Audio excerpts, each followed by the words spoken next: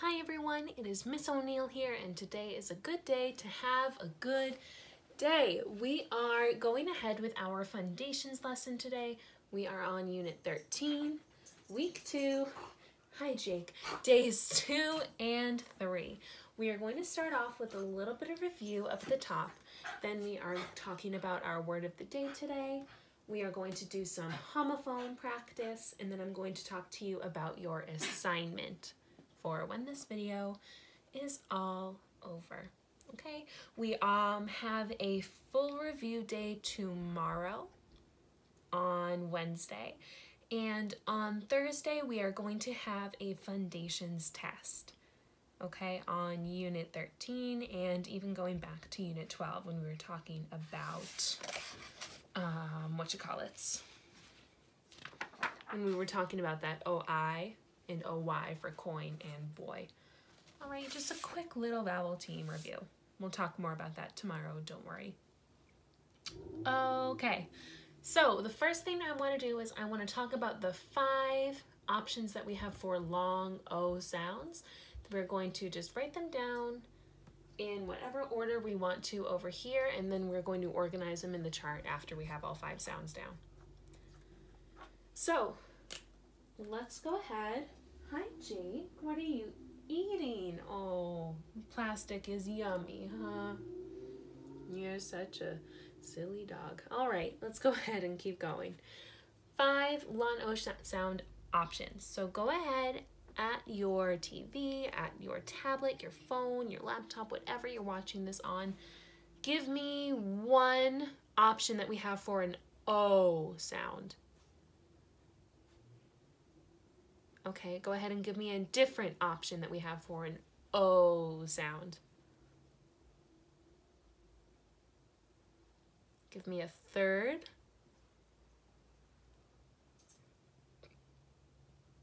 Give me a fourth. And give me one more, the last one. Might be a little tricky, but you got this. Awesome, cool. So here are the options that we have. I want you to keep track, keep score. Tell me how many you got right, okay? So the first one that we have, remember this is in no order. The first thing that I think of is a long O sound, just right off the top, like at the word no or go, long O. We also have O-E, like in the word home. And then we have our 3 vowel team sounds over here. We have OA, like in the word boat. We have OE, like in the word toe. And then we have OW, like in the word snow. All right, here are our 5 options. Let's go ahead and sort them over here. Oops. OE, is that going to be at the beginning or middle of a syllable or word, or at the end? Think of our example word, no. Oh, no. Wonderful, that's going to be at the end. Ooh, it's my shoulder. All right, so go ahead and cross that one off. What about O-E? Like in the word home. Is that going to be the beginning / middle, or is that going to be the end?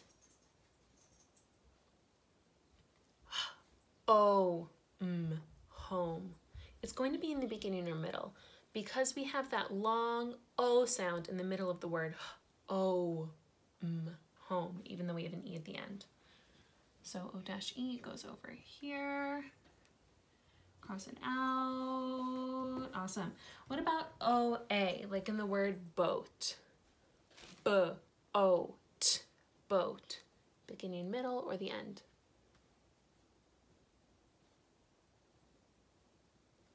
Wonderful. That's going to be the beginning or middle. B-O-T, boat. What about the vowel team OE?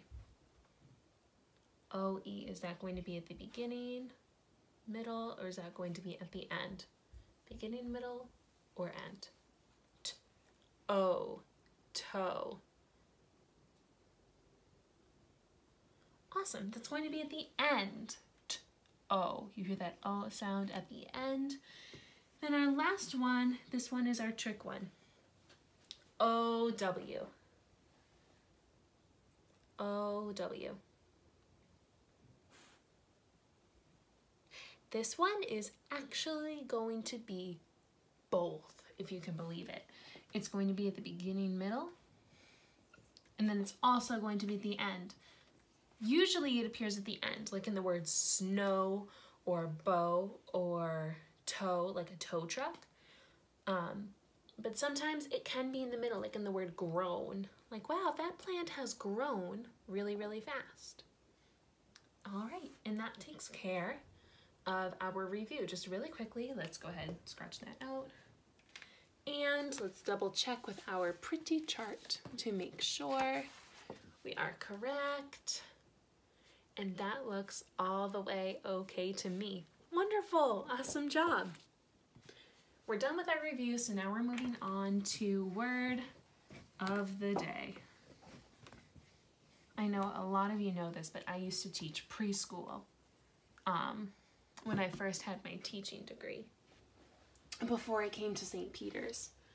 So I had a word of the day song for them, and it would go, our word of the day, our word of the day, I wonder what it will be, our word of the day. I always think it's really fun to sing sometimes. Or maybe I'm just going crazy in my house because all I do is talk to Jake all day. Isn't that right, Jake? You're just looking at me like, you crazy lady. All right, our word of the day is the word foamy. Foamy, okay? Like, this drink is so foamy at the top. Or be careful, that soda's really foamy. You don't want it to spill everywhere. Foamy. Tap it out with me. O. Foam. Foam. E. We have a suffix there at the end. Okay, and that suffix turns this word foam. O. Turns the word foam into, what do you think? A verb or an adjective? A describing word, an adjective, or an action word, a verb? Yeah, it's gonna turn it into an adjective here. All right, let's see. Here are our beginning and middle options. What do you think is going to be the right way to spell foam for the word foamy? Do you recognize the right spelling?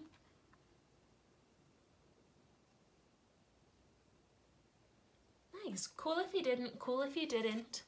It is O-A. O-A. Awesome. Let's go ahead and mark this word up together. First thing we have to do is we have to underline the base word and circle the suffix. So we have our base word all ready to be marked up. We just circled the suffix, so now we leave it alone. Foam. What kind of syllable is the word foam? Nice. It is a double vowel syllable, so the only thing that we have to do here is circle that double vowel team.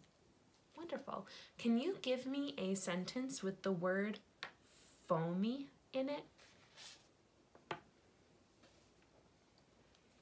Can you give me a sentence with the word foamy in it?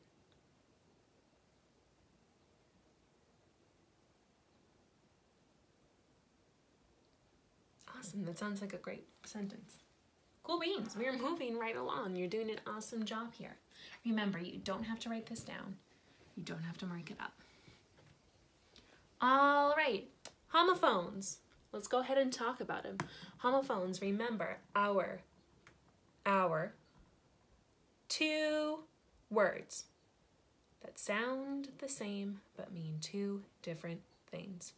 Go ahead and be my echo here. Homophones. are two words that sound the same but mean two different things. Awesome, wonderful. So let's write the word toe, okay? And I'm going to leave this up here for a second. Let's go ahead and write the word toe. T, t, o, t, o, toe. There are two ways that I could spell the word toe here. So I'm just focusing on my double vowel teams right now. Homophones are two words that sound the same but mean two different things. This word up here says t-o, toe, and this word down here says t-o, toe. Do you know which spelling is used for the word that means to pull something, like a tow truck?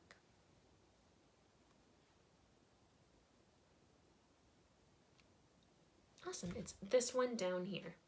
And do you know which spelling is used for the word that means something on your foot? Awesome, it's this first one up at the top here.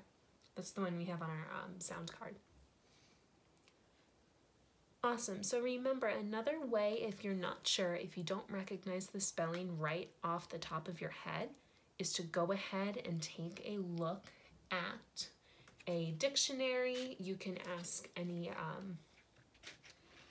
assistant that you have at home, and when I say assistant, I don't mean like a secretary, I mean a Google or Siri or Alexa, any one of those. You could ask an adult, you could ask a sibling.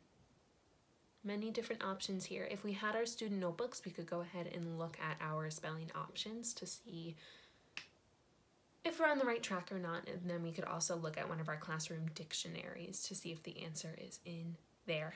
All right, let's do one more before we talk about our, assignment for today. All right, we're going to spell the word groan. Groan. Are you ready? G, g,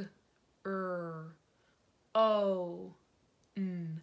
Groan. 4 taps. G, g, g. G, g, o. What are our two double vowel team options? O-A, O-O. G, o. G, o. N. N. Wonderful. Do you recognize which spelling is used for the word that means